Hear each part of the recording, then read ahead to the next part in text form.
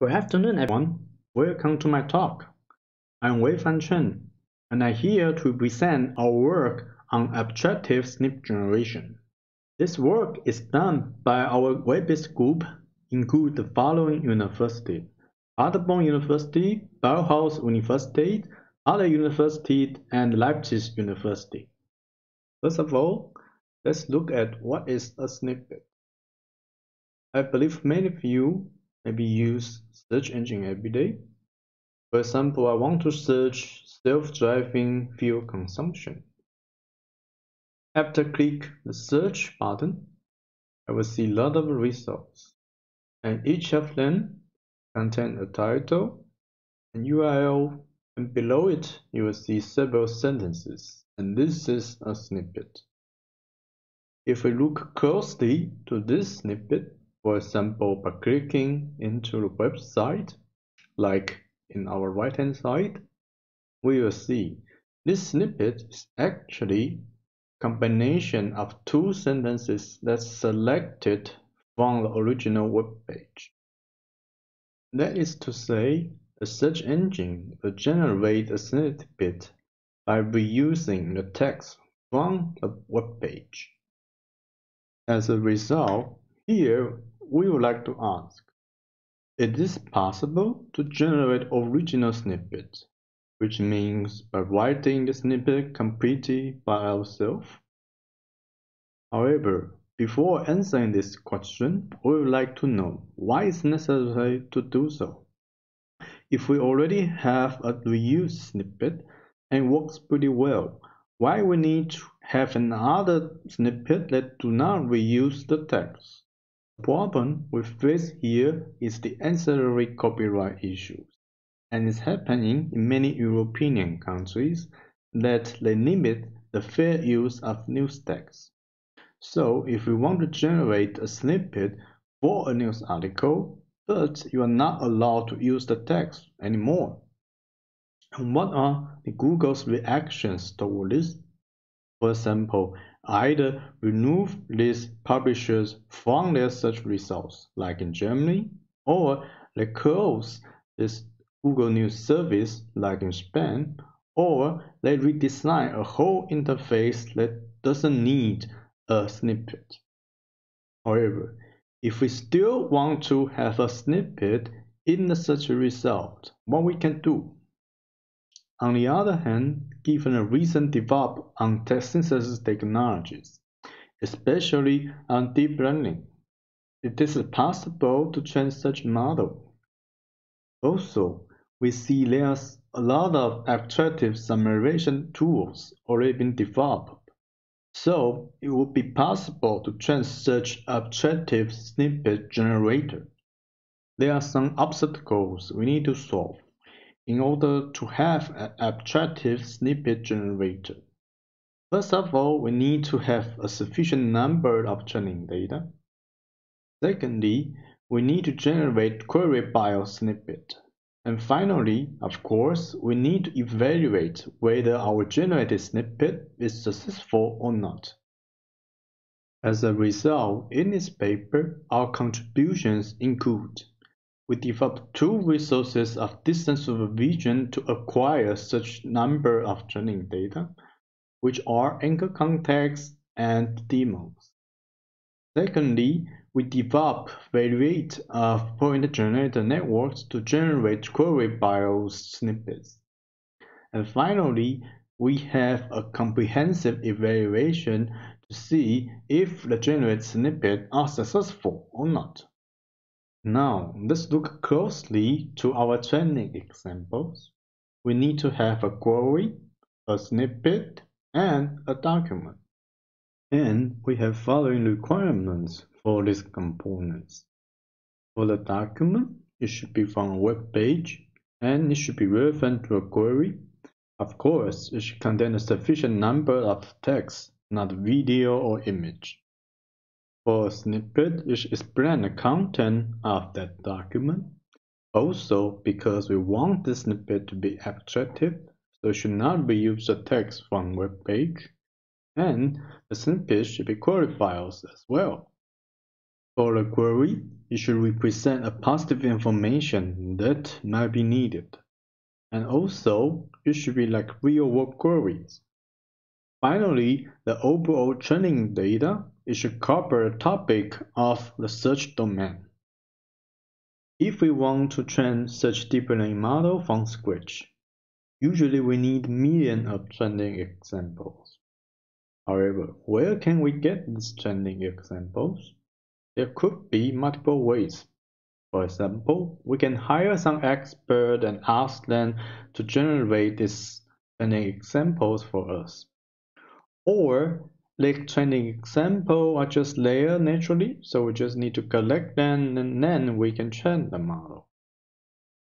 In our case, it's too expensive to hire this expert to generate such examples, and also we couldn't find an example in real world.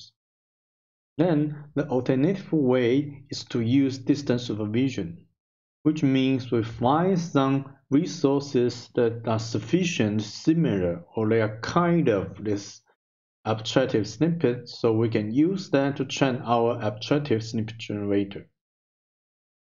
So we use the following two resources for our distance supervision. The first one is the anchor context and the second one is a web directory description. Due to the limits of time, I will only explain the first one. So what is an anchor context? Let me give you an example. There is a web document, and in this web document, you will see a lot of the anchor text. This anchor text contains hyperlink to another web page. For example, there is a sentence about web conferences. Web conference is an international conference on World Wide Web. So before clicking into this website, I can guess this link should contain, for example, the information of this conference, like where it is or when it is. As a result, we expect that the sentences before or after the anchor text can be used as the explanation to tell the people what to be expected to see when you visit this website. We call this part anchor context, and then we can use this anchor context as an alternative solution for an abstractive snippet.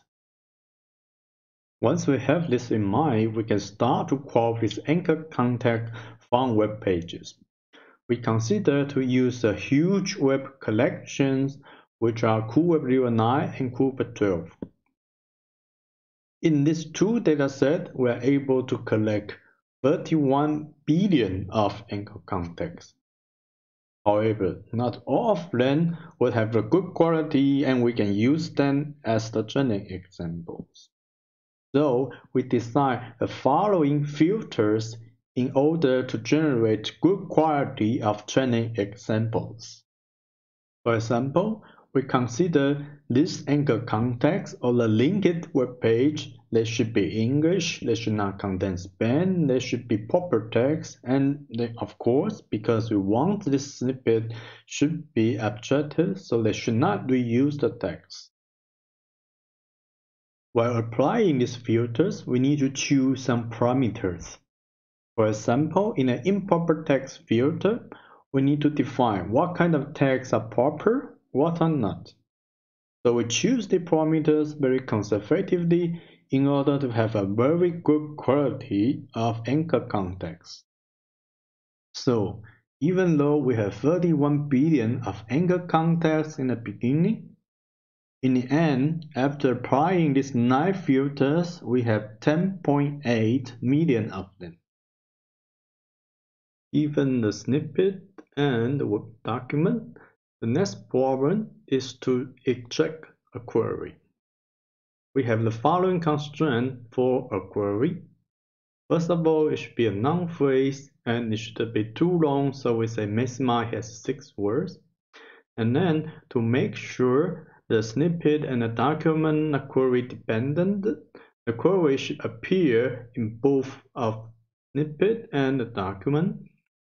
Also, To avoid over-extracting a query from a same pair, we say maxima we extract 3 queries for each pair. So, out of the 10.8 million of anchor context and document pairs, we are only able to extract 3.6 million because many of them, for example, couldn't find noun phrases, or such noun phrases do not appear in both the snippet and the document. Now, let's look at this example again.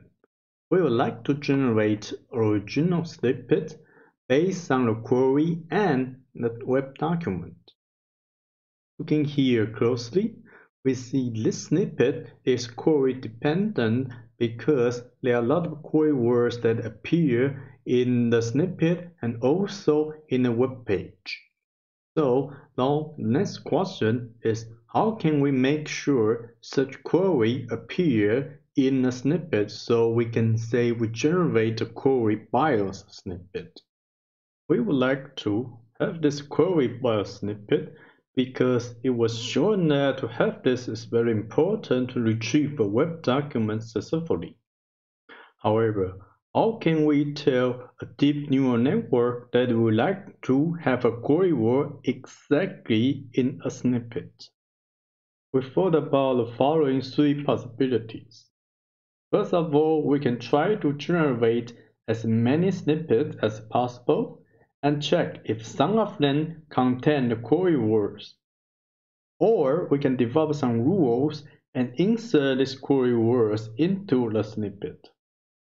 On the other hand, we can also develop a new neural network model and then ask this neural network model to put the query word in a certain place. So we develop such bidirectional generation model, and we should look at this architecture from top to down. The input of this architecture is a query and a document, and the output is a query bias abstractive snippet. First of all, we use an encoder to encode a query and a document into a representation. Then we have 2 decoders. One is a decoder previous and the other one is decoder next. Given a query, we use a decoder previously to decode the word that should be in front of this query. And then we use the other decoder to predict the words after this query. Then we can combine the results of the 2 decoders to have a query-dependent snippet, so that we make sure that the query word would be exactly in the middle of a snippet. We train the following models to compare. First of all, we have 2 models that can generate query bias snippet. One trained on anchor context dataset, the other one trained on the DMOZ descriptions. We also train 3 other pointer generators that do not generate query bias snippet. One trained on anchor context, one trained on the DMOZ, the other one trained on very popular abstractive summary dataset called CN-DailyMail. We also prepare another way to have abstractive snippet. First of all, we use an extractive snippet generator to select some sentences from the web document, and then we use a pre-trained paraphraser to paraphrase it so that to have an abstractive snippet. Also, we would like to see if the result can be compared with Google Snippet, and here we use the result from our previous paper, and this snippet we used from the web page. To test the model, we used about 4,000 examples for automatic measurement. For the crowdsourcing measurement, we use 100 random selected examples. To evaluate the generated snippet, we have the following evaluation metrics. And they can be categorized into intrinsic evaluation and extrinsic evaluation. The intrinsic evaluation study the overall language quality of the generated text. On the other hand, for the extrinsic evaluation, it studies whether the generated text can fit your certain goal or not. In the intrinsic evaluation, we study the whole score, the fluency, the facility, and the text reuse. And for the extrinsic evaluation, we study whether it can be used as a proper summary in this query bios, or we can use this snippet in a search scenario. Due to the time limits, I will only explain a few of them. You can find all the results in our paper. First of all, let's look at the fluency. The fluency can be measured automatically or manually. By automatically, we use a propensity, and this propensity is measured by the pre-trained BERT language model, and its value should be the lower the better. On the other hand, we also use crowdsourcing to label this fluency. The judges will give the score between -2 to 2, and the score should be the higher the better. Here, we see if the dataset is larger, then in general, the snippet will be more fluent. You can find this by using propensity or by the crowdsourcing scores. On the other hand, if we force the model to generate a query bias snippet, sometimes it makes the fluency a bit worse. For example, like we see the anchor context query bias is actually a bit worse than the anchor context one. For the text reuse, we measure it automatically. And note that we would like to have an abstractive snippet, so this text reuse should be the lower the better, and we measure it by the Hooge L precision. We can see that our two baselines, the CNDML1 and the paraphraser, they largely reuse the text in the original web page. On the other hand, for our model, no matter Chen on the DMOZ or the Chen on the anchor context, they have much lower text reuse. Next, we would like to see whether the generated snippet are query bios or not. So we ask crowdsourced workers to label this. On the result, we find that our dataset, if they are query bios, for example like the anchor context QB or the DMOZ QB, they perform much better than the one without such query bios function. Finally, and most importantly, we would like to know whether the generated snippet can be used in a search scenario. In this experiment, users are asked to judge whether they can find a relevant web page given the query and the snippet. And it shows that if we have this query bias snippet, in general is better than the query unbiased one. Like the anchor context query bias would be better than the anchor context one. Also, we found that the best model, like the anchor context QB, is actually performed similar to the Google snippet. That is to say, if one day Google say, sorry, we are not going to use reuse text because we are not allowed to use it as a snippet anymore, then they can apply this Chen et al. 2020 and use the abstracted snippet to replace their own snippet generator.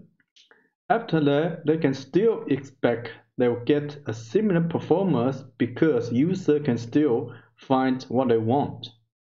And here is the take-home messages for you. First of all, we show that using reuse text as snippet might not be possible in the future. Secondly, we show that using today's technologies, especially by deep learning, we are able to generate abstractive snippets that do not reuse the text and with a reasonable good quality. Thirdly, we show that we are able to acquire a big number of training data in order to train such model. However, we also show that if we want to generate a query bias snippet that have the query exactly in a certain place, it might make the fluency a bit lower. Also, as we discussed before, it's very important to know whether we can use this snippet in such scenario or not. Here are the key insights of this talk. First of all, we show that if we have a sufficient number of training data, we're able to improve the fluency of the generated text. Secondly, we show that by our abstractive snippet generator, we're able to generate text without reusing the text in the original web page. Finally, we show that the best performed model performs similar to Google's snippets. Thank you very much for your attending. You can find our resources in our website, and I'm very happy to answer your questions.